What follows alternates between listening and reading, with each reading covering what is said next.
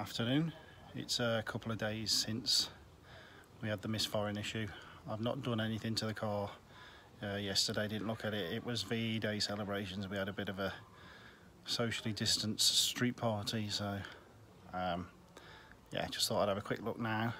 It's not a great deal I can do anyway because I don't possess feeler gauges and I really don't know what I'm doing with them anyway, so I'm just going to flip the distributor cap off, have a general look at the leads and see if there's anything I've disturbed, and then we'll see how it goes. So the first good news so far is the suspension hasn't dropped, but then again it was a week or so in between being done and dropping the first time, so but there's no you know, there's no obvious signs that there's anything amiss at the moment. Just noticed I've got a bit of a water leak or something. There's a little wet, you can see where my finger is there, a little wet patch, and there's evidence that it's been collecting on the tray. So keep my eye on that. The expansion bottle's at the correct level. I can't see it's something that's just been sitting there. It's been a couple of days since I drove the car. Maybe it's tracking down that wire.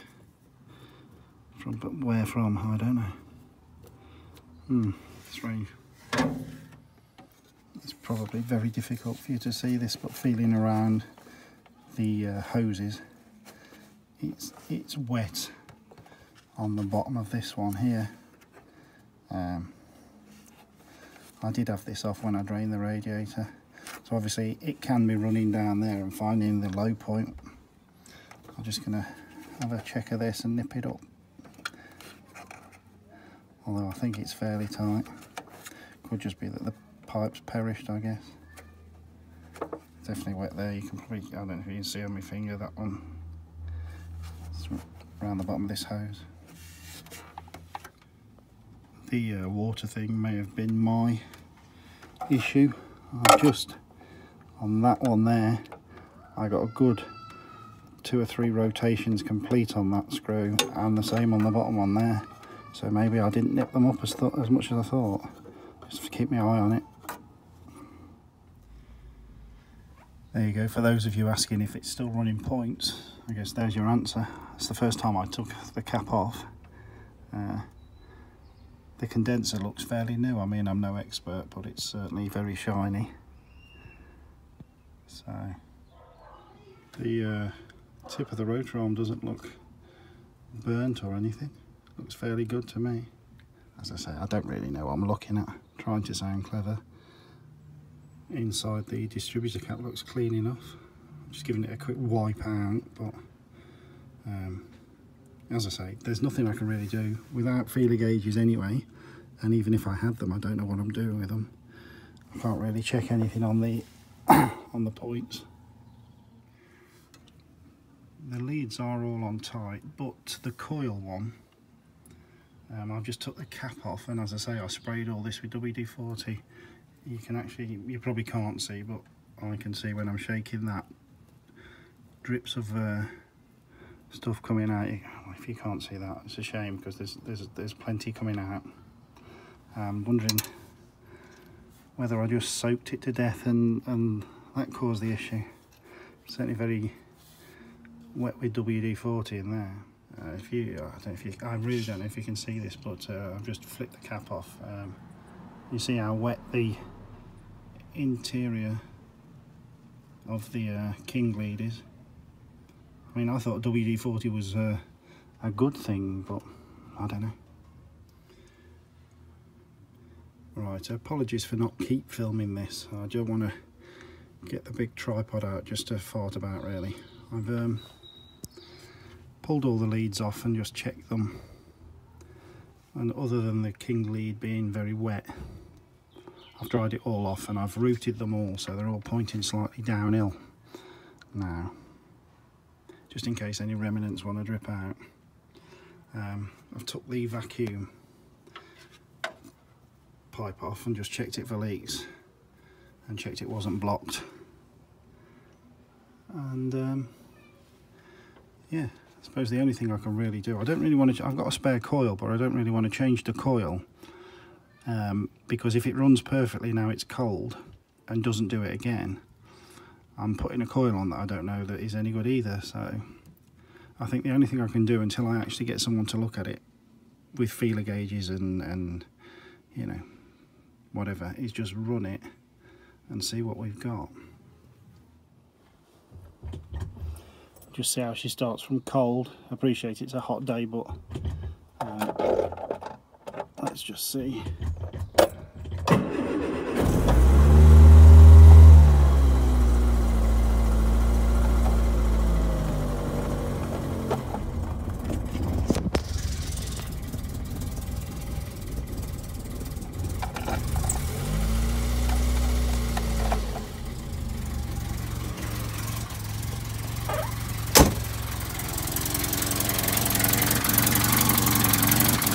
That's the choke off already, that's why it's a bit hesitant. Well, I'll try a different camera angle. Just going to go for a run and see if it still misfires. If it does, I'll have to get somebody to look at it.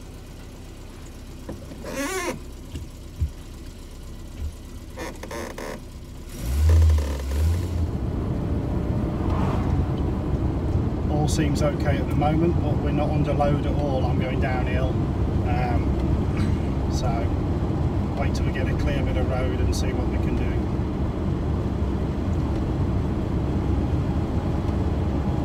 Would be nice if it was just the WD-40 the other day interfered with it.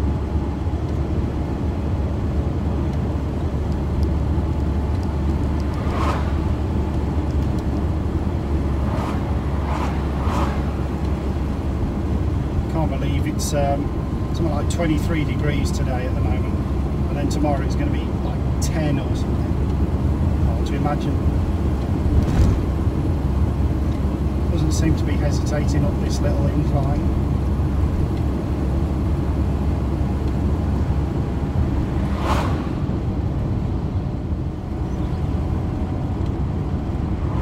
Seems fine at the moment. Fingers crossed.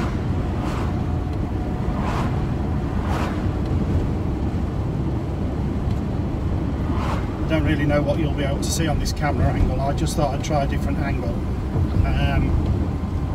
When I was filming with it up here behind the mirror, which is my preferred position, I like it there in my Land Rover as well.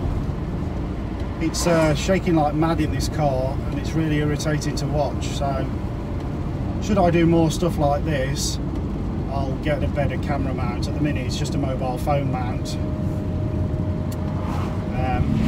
So yeah, I'm just going to see what it looks like now on the back really.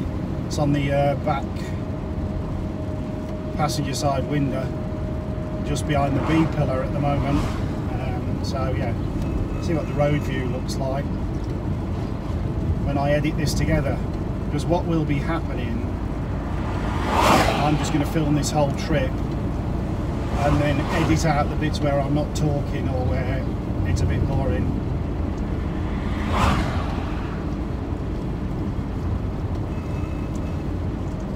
I'm going to get off this boring road in a minute. The trouble is, by me there's not really a great deal of places to go.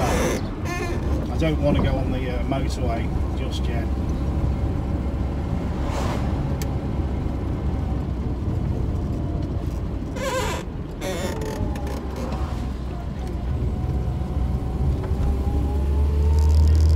Good times.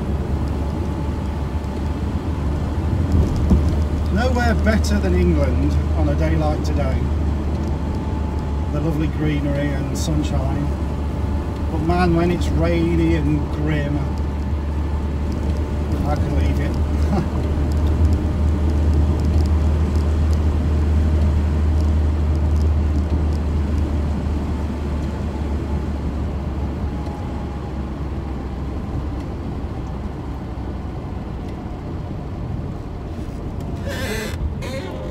I'm fairly lucky, I suppose, having such few subscribers on my channel that I'm not going to get too many bitchy comments on, oh, you're doing far too many unnecessary journeys.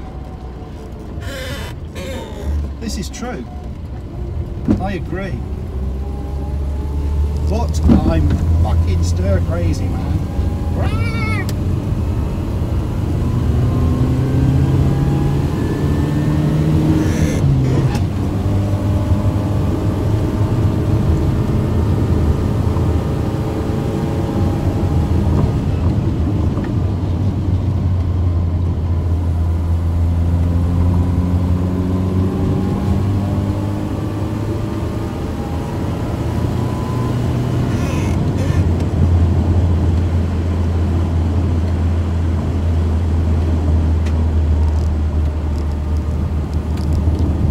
In this to appreciate how comfortable it is with the new suspension.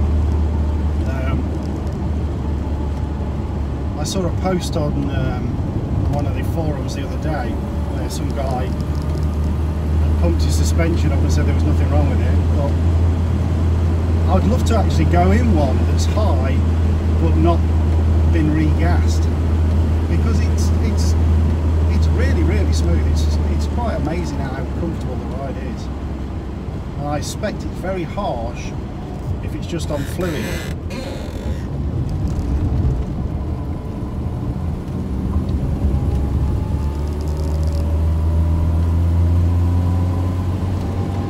This fuel gauge just doesn't seem to move.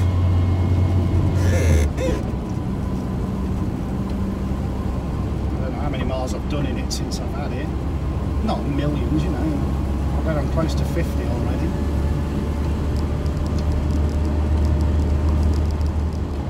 I'm going to have to edit this video to death. I'm already on about 17 minutes. I've just had a quick look right now. More and more getting used to the brakes on it. They're not terrible. I think a lot of it. You've obviously got to read the road a lot more than you do in a modern car. But I think the pads were maybe a bit shiny. It certainly seems to have loosened up a bit.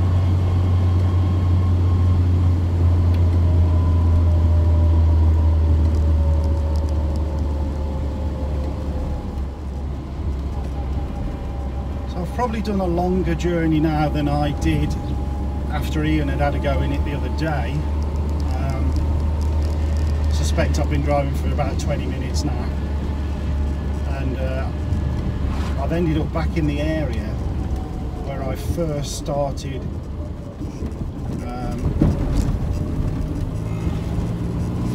where I first started noticing that the misfire was getting worse. It was around this bend here, I think I first mentioned on the video.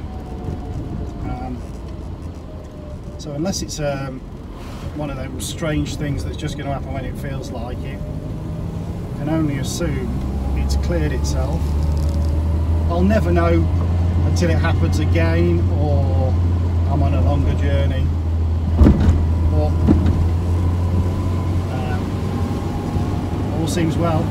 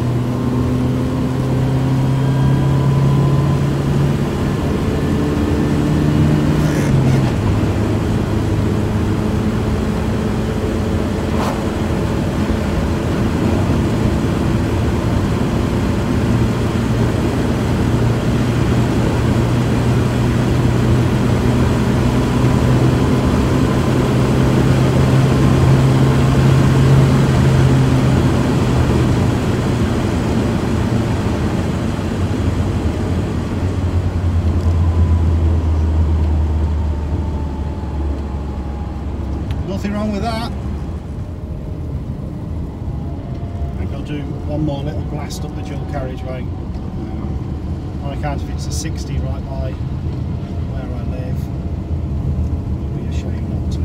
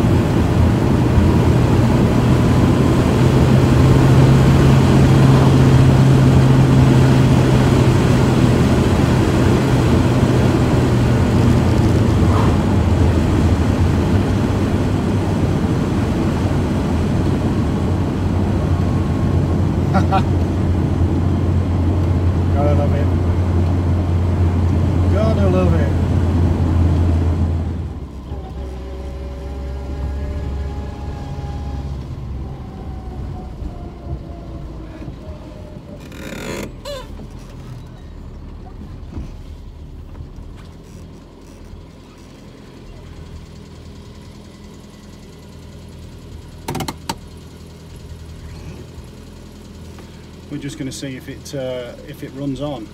I expect it will, even though the drive out was perfect. It was running on before when I turned it off after Ian drove it anyway, so when you saw on the last video it ran on, that's because I knew it was going to do that anyway. So I'm going to turn the key off now,